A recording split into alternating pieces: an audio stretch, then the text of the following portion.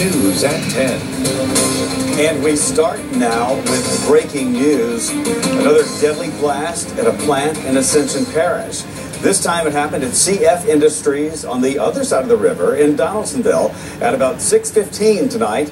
WAP's Kieran Chawla was first on the scene. She joins us now live with an update and what you know. Kieran? Well, Andre, just getting some latest information coming in. What we can tell you is we have one confirmed fatality. This deadly blast coming just one day after we had the Williams olefins explosion yesterday. Now we are joined live by the Ascension Parish Sheriff Jeff Wiley and Colonel Mike Edmondson with State Police. Can you tell us what is going on here? Well, let there be no doubt, it's been a trying time in Ascension Parish the last 2 days. It's frankly been a tragic time for families of injured and families of deceased individuals. We express our condolences, sincere condolences to families of the Williams olefins fatalities, and clearly tonight, as you know, there was one fatality and I think 6 wounded, injured that were requiring hospitalization. I'm glad to tell you that our best information as of late is that the injured people at the CF incident are all in at least fair or stable condition at several hospitals in the area, which is very good news, certainly for the families, but certainly for Ascension Parish. I want you to know that yesterday and today, the irony of this thing has not escaped us, quite frankly, of a back-to-back incident of such significance. Yesterday, the governor spent all day with us, and today I've been in contact with him within the hour, expressing his concerns and his support. As you know, these kinds of things require a lot of first responders and a lot of technical expertise that clearly we're blessed to have, and something that I would best leave to someone else. I just will leave with great condolences to the Morris family tonight, a family that I am aware of and acquainted with, and a Donaldsonville family, and the wounded individuals. I want to leave you with this, that the product that is made here at CF, the fertilizer end product, was never compromised, was never in jeopardy. This was an isolated and confined area that Colonel Edmondson is going to give you a little more technical picture about it, okay? And then I'll yield back and we'll try to answer questions. Thank you very much.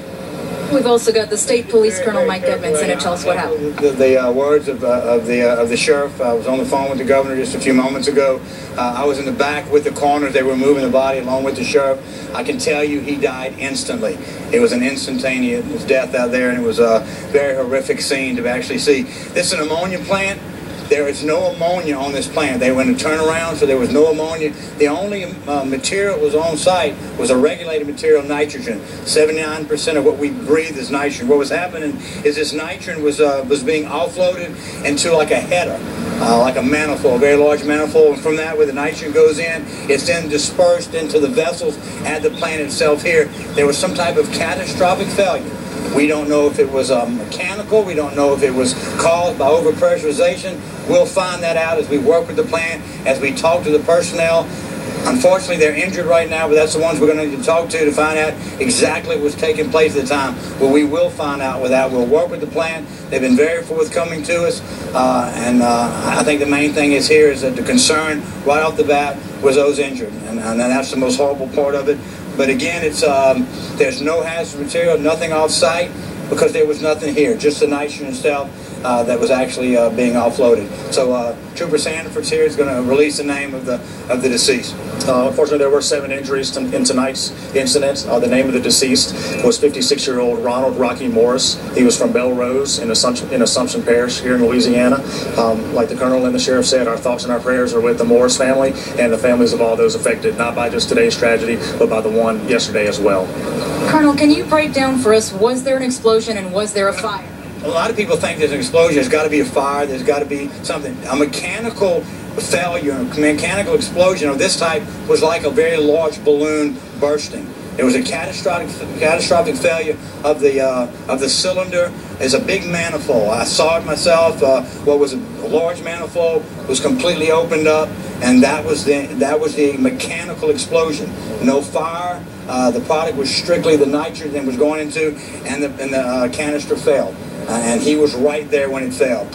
So we'll work with the plant. We'll work to make sure, determine that vessel that was being offloaded, make sure it was safe. All the things will be reviewed with it. We'll work with OSHA that will be on the site pretty soon, and we'll be able to talk to the ones that were injured, because they're going to be our best effort as letting them know. There were so many reports coming out that there was this was an ammonia explosion, this was hydrogen, there was all kinds of things.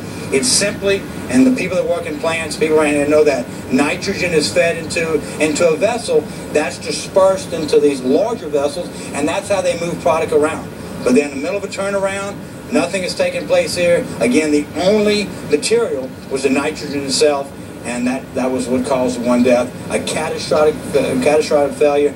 We have to figure out exactly what caused that, and we will. But did you say was it overpressurized? The plan is they're in the middle of a turnaround, so what's taking place away from that processing unit is taking place still. We were back there, Sheriff and I saw the men working back there, the women working back there, so that continues. But that particular part of the plant, and again, they said originally there was an 18-wheel exploded. That's not true. The nitrogen was being taken from that 18-wheeler into that particular vessel, but that portion of the plant is shut down, and they're working with us on that. You talk about the economic. Well, this is a huge economic. I mean, that's one of the largest producers in the country. We know that. But I think the main part of it here, they weren't doing any work with it this time anyway, because it was part of a turnaround. So the plant manager said that he briefed y'all earlier. He'll do so again tomorrow and give you some more details exactly what will happen from there. Our concern, certainly concern of the sheriff, was the personnel on the site here and any off-site impact to the people within Ascension Parish. That is not the case. With two explosions and 2 deaths in 2 days, I mean, do we plan to step up inspections? What kind of thing are we looking at here? Well, I don't know, but I mean, I'm not going to be naive here. And clearly, this yard is full of the media, and you're representing the public, and the public, understandably, this got their attention. It's gotten our attention. I said it earlier. The irony of this doesn't escape me. You know, I don't know. We don't do regulatory much. The sheriffs don't, frankly. And in this case, understand each one of them stands on its own. We told you about the Williams-Olefins issue yesterday. The one here today was a contractor and bringing in this product. I mean, I don't know how much regulation would have even prevented that. This was a turnaround, which is prompted by safety, prompted by a rebuilding of a plant. So, you know, I get it that this is really extraordinary and extremely tragic, and back to back. I get that. I'm just not sure that anything that safety could have prevented this. I'm just not sure about that. We live in a chemical corridor. 40+% of all the hazardous material in the country either passes through, originates from, or is destined to the chemical corridor, which runs from Houston to New Orleans. So we live within that. We know that. We train for that. We prepare for that.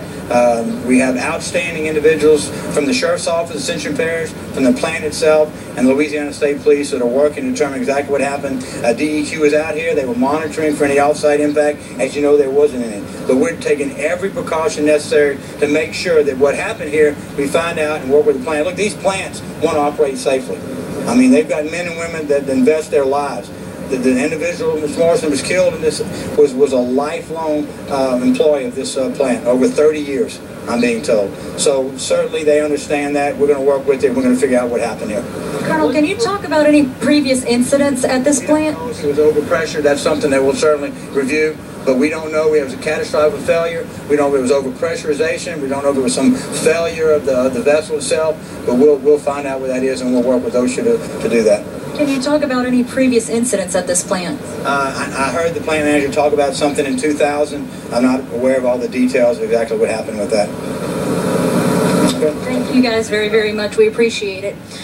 So again, we are at the CF Industries plant where we've had a deadly rupture actually of one of the vessels. It's a nitrogen, a pumper truck was actually offloading nitrogen onto a vessel, and that's when the vessel ruptured. Again, 1 person dead. State police confirming the identity of that person being 57-year-old Ronald Morris from Belle Rose. For now, that is the latest from here. We will send it back to you, Andre. From this second day in a row situation along the Mississippi River, one of the large plants that lines that river. Now, you heard Colonel Edmondson mention the event in the year 2000. We can give you some information about that. Of course, this is North America's largest nitrogen operating plant. So it's an enormous place here in Donaldsonville. This is file video from 2000. And what happened then, it was a similar event.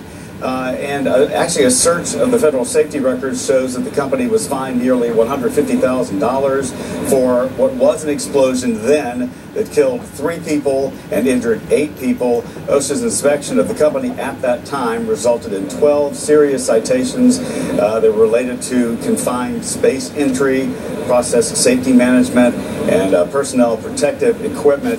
There have not been problems since that time, but that's what Colonel Edmondson had referred to, the event that happened in the year 2000, where lives were lost and there were injuries when there was an explosion. This, not an explosion, a type of blast, though, and confined to that small area. No one around the area at risk whatsoever. It was something that was strictly on the plant, but nonetheless fatal and a tragedy there tonight in Donaldsonville. Also today in other news, a second worker has died now as a result of yesterday's explosion at the Williams Olefins plant in Geismar. 47-year-old Scott Thrower died about 1 o'clock this afternoon. Much of his body was badly burned. He leaves behind a wife and a daughter. Here now a picture of the other man who died, and friends and family members of Zachary Green talked and remembered him today. He had been an employee at the plant since just October, as a matter of fact. Best friends. He was like my brother. Best man at my wedding. Yeah. How did you react? I didn't believe it at first. I was just kind of numb. I'm not sure. I'm out on a piece of property survey on Highway 30, and they had a huge explosion near the intersection of Highway 30 and 3115. Highway 30 where? Highway 30 on right about the Ascension Parish and Iberville Parish. Right about the line. And just heard a big explosion, big plume going up in the sky, and I see fire from here. All right, you see actual visible flames? Yes, ma'am. 200-300 feet in the air. All right, we're going to have units headed that way. Thank you. Thank you so much. Yes, ma'am. I'm down in Ascension Parish. It's just had a major explosion in on one of the units. I don't mean to give you a bad time. I'm scared to death right now. I'm trying to get away from it. Do you see any flames or any... Oh, the whole unit's on fire. Flames 50 foot now. It's on fire? Yes, ma'am. Now, you can listen to the full 911 calls. They're on our website right now, WAFB.com. That's from the Geismar plant. The explosion at the Williams plant yesterday in Geismar was definitely an eye-opener for some first responders. Several Geismar firefighters were at the plant battling the fire. Some say it was the biggest fire they've ever seen. It was definitely a pause for me, because you don't really see things like that often within the fire business, but it was kind of a feeling you just have to get over, and you have to jump in there and do what you have to do, to ensure the safety of the other people that was involved. And those guys from Geismar, those firefighters from that department, they were the first to be called to fight the fire. Several other crews quickly got on scene also as they responded, trying to get the thing under control.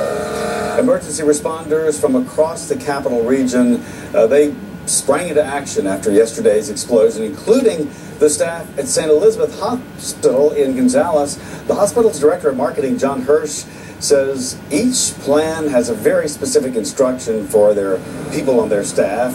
They do at least 2 drills each year, in fact, one using actual people as their would-be patients to make sure that everyone knows exactly where to go if and when disaster strikes. With us tonight, you're not doing a double take. Back to our top story tonight. For the second day in a row, a major problem at a local chemical plant, the ones that line the Mississippi River. This one, CF Industries in Donaldsonville.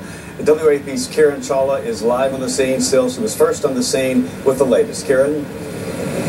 Well, Andre, we were talking about another deadly blast just one day after Williams All Offense happened here. Now, this one happened around 6:15. We're at the CF Industries here in Donaldsonville. I want you to actually take a listen. The plant manager told us just a little while ago what happened. While supplying that nitrogen, a particular header or small vessel ruptured.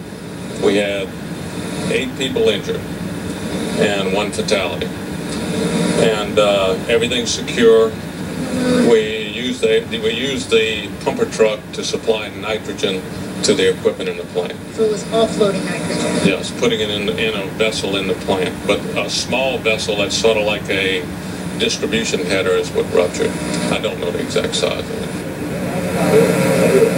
Now, Mr. Fry confirmed that 1 person died. State Police just released his name, Ronald Rocky Morris, 55 years old, of Belrose. Also, Mr. Fry said 8 injuries. State Police corrects us on that. It is now 7 injuries. Of course, that is the latest here from Donaldsonville. We will continue to bring you the latest as it unfolds. For now, Andre, we will send it back to you. All right.